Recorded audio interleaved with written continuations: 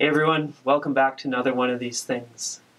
I'm here today taking over Erica's office in the church, and I'm taking over the office because this is where we hold a whole bunch of art supplies in the church. One of the things that we've been doing recently that's been a bit of fun for us here at the church is we've been making these chalk, I don't know what to call them, art pieces. And I don't know if you're taking confessions, but here's our confession, is that none of us is a real artist. We just trace these. So we have a projector and we put it on the wall and outline it with chalk. This one has been staring at me in my office for the past week and a bit or so. And I thought today we would talk a little bit about Abraham, this dude here, and Isaac, this guy here.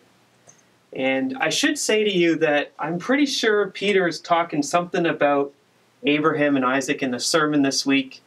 So if I steal his thunder, that won't happen. Don't worry about it.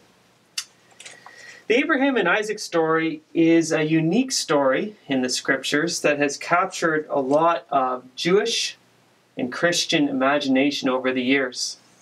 In fact, it's one of the few passages in scripture that has its own name. In the Jewish tradition, Genesis 22, where we see Abraham and Isaac, is called the Akedah, which means the binding. And the story just briefly goes like this.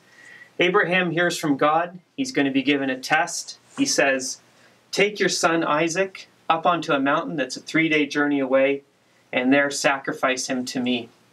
And if you are a modern person, and even if you are an ancient person, that should be an objectionable command. Just for a little bit of context, though, if it helps any. Sacrificing your firstborn was not an unheard of practice at the time. I am also a firstborn, so I'm not in favor of this practice for a whole bunch of reasons. But at the time, if you were to do that, that would mean that your family or your village is in grave danger, and you need to give the very best that you've got to show that you're not in this for yourself, but you are thinking of the wider community. Not that that makes the practice any better. Abraham hears from God, and then he takes Isaac and his servants, and they head out towards the mountain. And here's the question that maybe, at least I want to ask at this point, is let's imagine Abraham is living in a subdivision and he hears from God at night, and he's going to go in the morning, and the neighbor wakes up, and the neighbor's getting in his car going to work, and Abraham's putting Isaac in the Jeep or whatever the case may be, and the neighbor says, where are you off to and what are you doing? Can Abraham use just like pure human-only logic and understanding and reason to explain to the neighbor what the heck is going on, such that the neighbor would not call the police? And I'm going to suggest to you that no, he can't. Can Abraham, even in the text he doesn't tell his wife, can Abraham explain to his wife why it is right for him to take Isaac to the mountain and sacrifice him? And probably same deal. No, he cannot articulate it clearly. Does Abraham have his own doubts? Does he have his own worries? Well, the text actually doesn't say. It just says God said, and then Abraham went. And in the New Testament, we hear from one of the writers there that in fact Abraham had faith that even God can bring Isaac back from the dead. So Abraham wasn't too shaken. He had a knowledge, but it was a knowledge that he couldn't express or convey to others. And I'd like to suggest to us that that is, for many of us, our experience of Christian faith. I'm going to put this down for a second. In the Christian life, we don't imitate Abraham in that we, kill our firstborns. It's abhorrent, obviously, don't do that.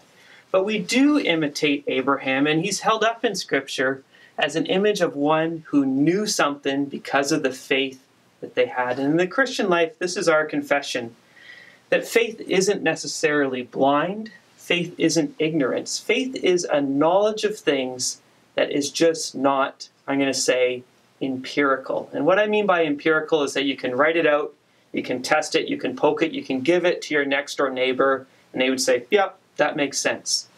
If we are living the Christian life the way it is supposed to be lived, people from the outside should be looking at us and saying, I don't understand where these people are getting their information. I don't understand how these people are thinking. They are foreign and they are different from me. And the reason I want to bring this to you today is if in your Christian life you feel like you are the odd one out, you're ostracized, people kind of take jabs at you and say that your beliefs are silly, that you are somehow less smart than everyone else, I just want to say to you, look to the example of Abraham, look to the New Testament writers, and we see plain and clear in the text of Scripture that faith is an understanding. You know that you know, but it's not the type of understanding that human words and human logic can convey to others. Others will come and see Jesus Christ as he himself reveals his love and his grace to them. And at that point, they will see that the Christian life is not a bunch of folly, but it's wisdom provided from God.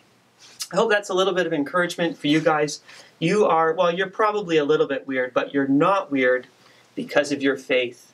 The truth is that just your faith is unintelligible at this point to those around you looking in. And as they become Christians, they will see what we already know.